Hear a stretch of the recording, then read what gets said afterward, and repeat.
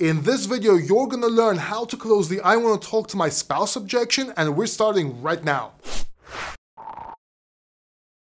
Hey, how you doing? My name is Paul. Welcome back. If it's your first time here, this channel is all about success mindset, and sales training videos just like this one. So if you want to succeed in life and business and get more deals, go ahead and subscribe down below. And don't forget to hit that bell notification button so you don't miss anything. There's arguably no worse feeling than going through your entire sales presentation, whether it's on the phone or in person, and right at the end, your client turns around and says, I gotta ask my wife, I gotta ask my husband, I gotta ask my dog, I gotta ask my big yellow canary.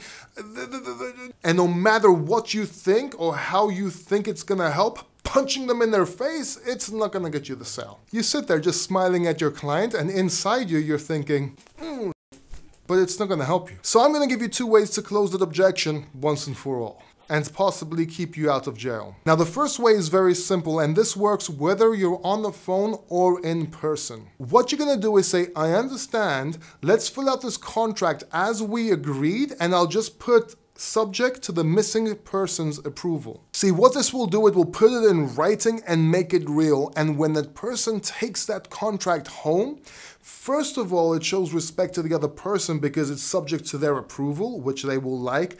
But second of all, they'll remember what they bought. Many times they go home and they don't remember what they bought, especially when you just sold something on the phone. Then they're not going to present it like you presented it, making the other person say, well, we don't need this. What is this crap? And you lose deals. The second way to close this objection is by simply saying, okay, what if they say no? Now, this will throw your client off guard, and it will give him only two ways to answer.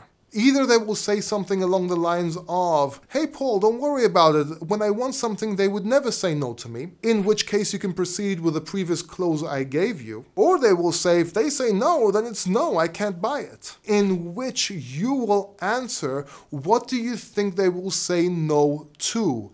The money or the product? If they say it's the price, it's the money, you know you have to close them on that. And I have videos for that. As a matter of fact, I'll show a video right here.